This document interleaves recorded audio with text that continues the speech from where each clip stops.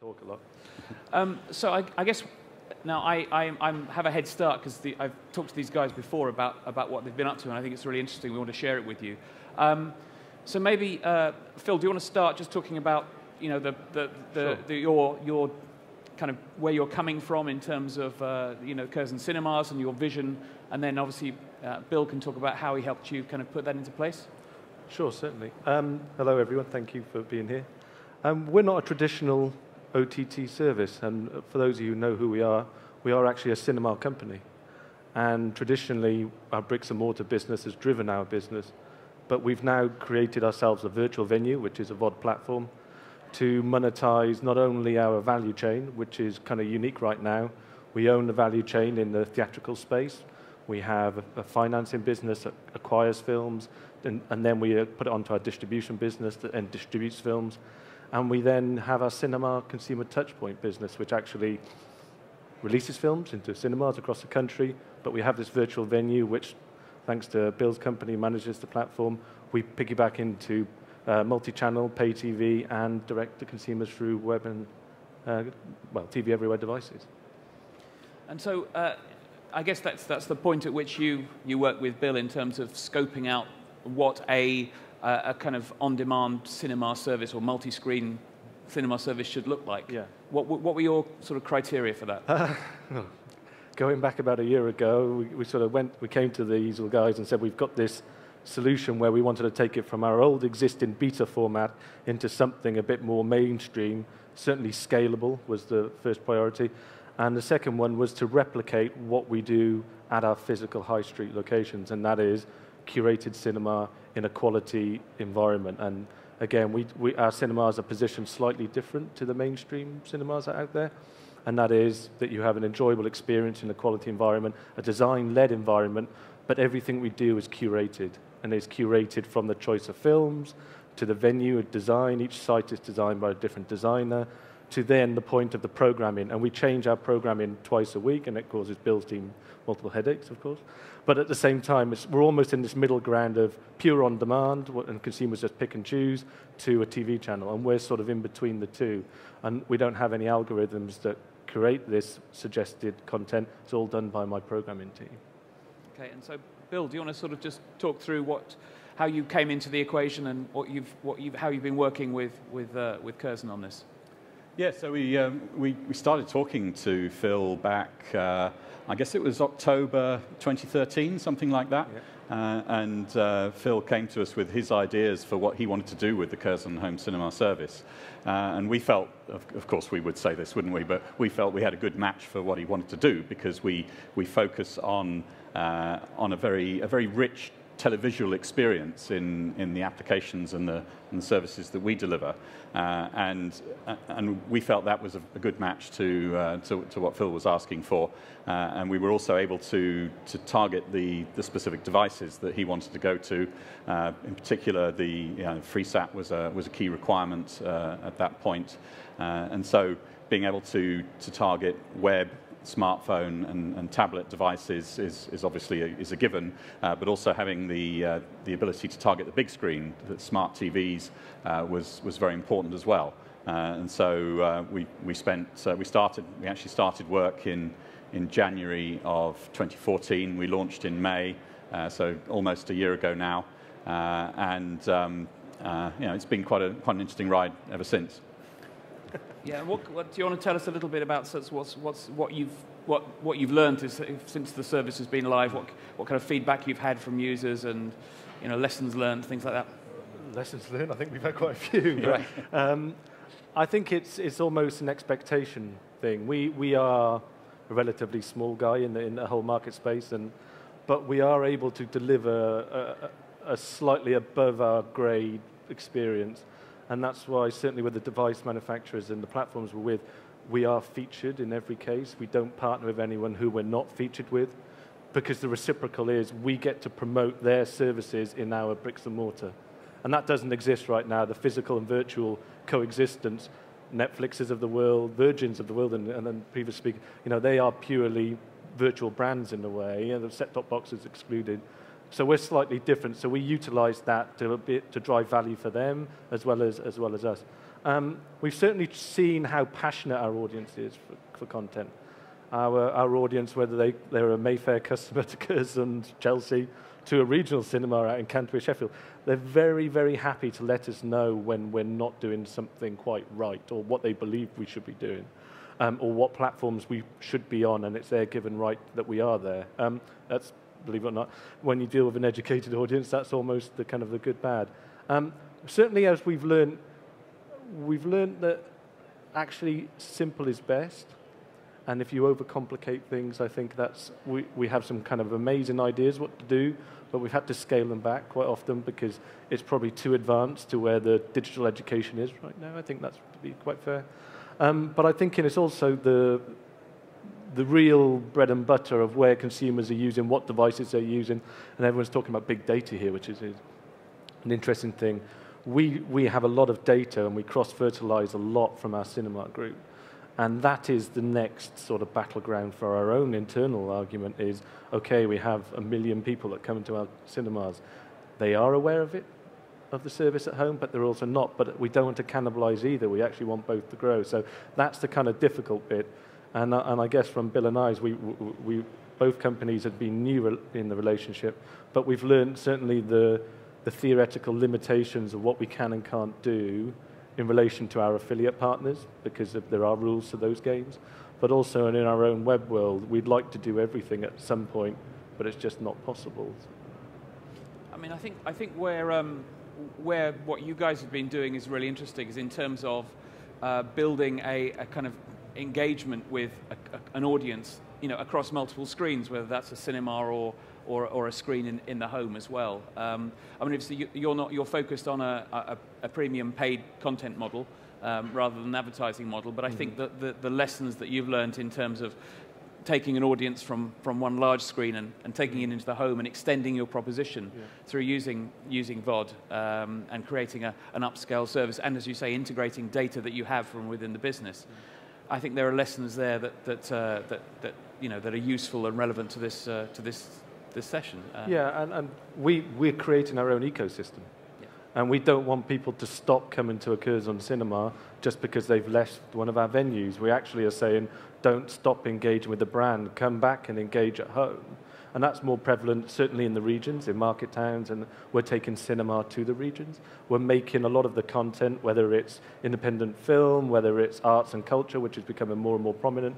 Live events is sort of another big thing, because we do a lot of live events at cinemas now. And it's taken the exhibition world to people's homes. And if you try and get opera or ballet tickets in London, good chance, you just won't. Yet why should that stop the regional customers getting access to that? So we're very different to the mainstream services, and technically, of course, we're different, but certainly from an offering, and we don't want to compete with them in that sense, and we don't want to compete with our bricks and mortar play either. So we just want a walled garden approach. It's free to sign up, but once we start engaging with people at various price points, we then start to be able to farm the community a bit better. And is there anything that you've been able to bring to the product, Bill, that in response to what Curzon are looking for, what Phil's looking for, that you think is particularly interesting? I think that the quality of the user experience is really important. To have something, particularly when people are they're buying a day and date movie. They may be paying £10 for that for a 48-hour rental. So the quality of that experience is really important. It's not the same as watching an episode of some free TV on iPlayer or something. It has to be a high quality experience. And if I can partly answer this question by playing a video clip, we have an example of the application running on the Amazon Fire TV platform. And if we roll the clip, then I'll talk over this and give you a feel for the type of user experience that we deliver. So if we could play the video, please.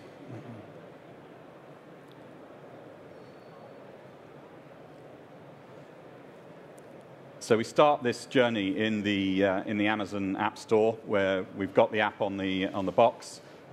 Very nice. Powerful set-top box. It's a very good example of a smart TV type device. We felt that it was really important to offer a televisual experience as part of this offering to the end consumer.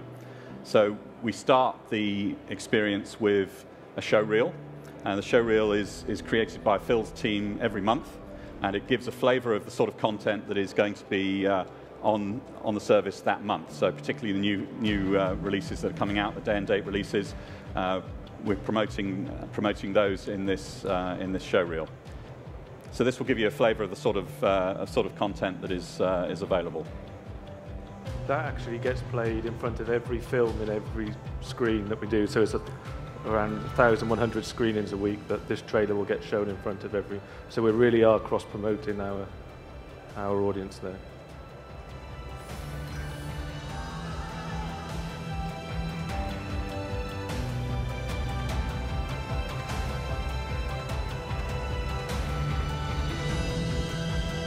And a lot of these films that you're seeing here have actually been proof to all of those voices that say that day and date's going to kill the cinema industry.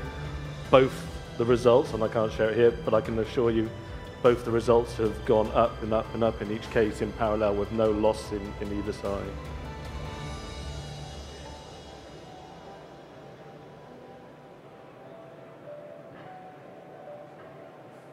So of course the customer can skip that introduction video if they want to, but it's changed every month, so we find that a lot of people are watching that through.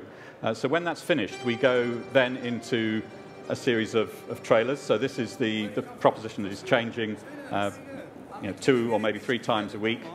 This is what Phil's team are doing at Curzon. They are creating what we call the featured playlist. So we play a sequence of trailers, and we use those trailers to promote the content. So the customer can watch the trailer. They can see which particular content they like from that.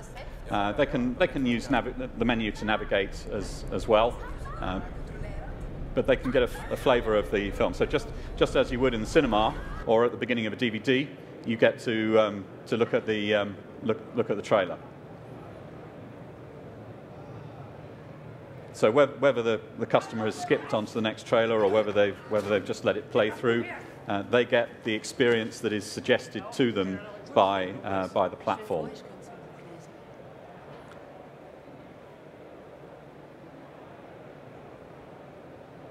And we find that people are skipping some films and watching through others, and sometimes they're only using that method to find what they want.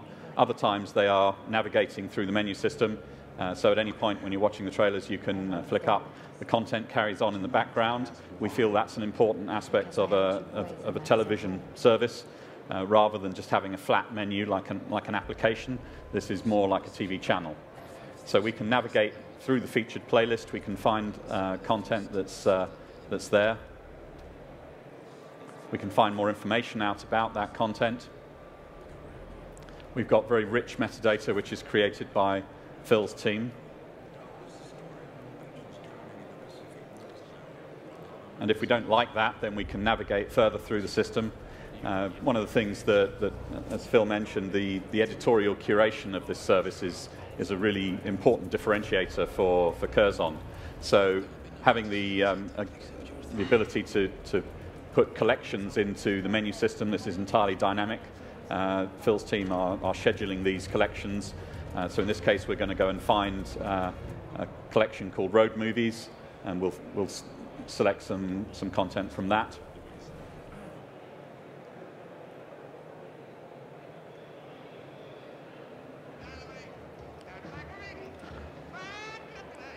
So even without buying anything, we're getting some kind of experience here, and we feel that these trailers have been made for a very specific purpose to promote the film, and they do a very good job of that. So we use those trailers to do that. As a result of the metadata that we have, we've got genres, actors, directors, and so on. In this case, we're going to go and look for a specific actor, Nicolas Cage. And we've got a couple of films that he's been in here. Joe was a big film for Curzon, middle of last year. And now we're going to decide that we want to actually watch this one.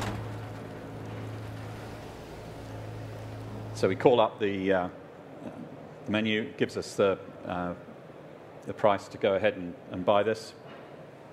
So we can rent the film, and in this case it's integrated with the Amazon in-app purchase. So when you buy the Amazon Fire TV box, it automatically links to your account. So it's a very, very simple process for the consumer. We've just bought that with a couple of clicks of the remote control, and we can then go straight into to watching that. So if you've got a couple of hours with us now, we'll enjoy that, or maybe not. Does anybody have any questions for Phil and Bill here in terms of how they put this together, or the rationale behind it? One of the interesting points that you might have seen, all of the metadata, we're a company that's known for its programming and its knowledge of film, and been around since the 1930s, and Mayfair has sort of given us sort of credentials from that. Making that known is one of our marketing stories that we have to get better at, and we are doing, certainly outside the London and the metropolitan regions. So we're working hard on that, but one thing that does allow us to do, we are trusted, hugely trusted. So all of that metadata that Bill was referring to is all handwritten by my team. There's nothing generic about this app, one from its UI and experience, but you will never see Joe, in this case, although it might be on Sky or it might be on Virgin, in the same way as it would be in ours. So you can put them on like by like, but they'll be totally different. We go in and handpick an image from within the film to be the kind of the poster, as you saw there, the image. You also will see that my team effectively handwrite all of the metadata. Again, it's that point of difference in curation. I don't want to compete with the mass, broad, wide serving audience. I want to stay quite here. I think the demise of some of the bigger platforms recently has been that they've been trying to keep up with the Joneses, and it's an expensive hobby. We're not in that game. We're very much in the space that we're in. We have a trusted, loyal following, and we continue to serve that. And I think that comes about with what Easel have achieved with the application. And there's a bigger point there. I think just to extend what you're saying there, I think that there's we talk about scale and mass audiences and crunching terabytes of data and so on. But from a consumer's perspective, if I want to watch a piece of content, this is another option, which is to go with a company that I trust, that knows what it's doing, that uses editorial curation, that has a finite and curated portfolio of content. It's not all about big data and recommendation engines. There is an opportunity to succeed in this market across multiple screens by doing something distinct and differentiated. Yeah, certainly, and TV's been doing that for years. Yeah. and you almost trust a certain channel brand to deliver you on good series, films, or whatever it may be, and actually, we're just bringing that from the movie world. We attend most of the major film festivals, acquire there. Our team is also writing books, and we work closely with Faber and Faber. And so from us, from an environment and a whole community, we are trusted, and we're a trusted voice. It's just now getting that audience access to our content, hence the OTT partnerships that we have. But also, we have a direct, which is not shown here, but we have a beautiful website that is actually a direct-to-consumer relationship, and we take a lot of pride in making that presentable to whole new audiences, and you'll see a lot more of that coming out in the next 6 months, because we have a lot more news coming out of our story mill, so that's good. Well, thank you. Well, I think at that point we probably need to wind up to give everybody a break. I think that's been a really interesting example, again, I mentioned this earlier, of seeing innovation from beyond the traditional space. We had someone from the Telegraph Media Group, Denise, earlier, and she was talking about the success they're having with live streaming video. Again, they find that that's more easy for them to accomplish as a traditional news publisher. And then you have people from the movie world who are creating really interesting multi-screen on-demand products. This is the TV landscape that our consumers are faced with. So innovation is coming in many guises from many areas, and I hope we've given you a glimpse of another example of that. So many thanks. Please join me in thanking Phil and Bill. Thank you. Thank you.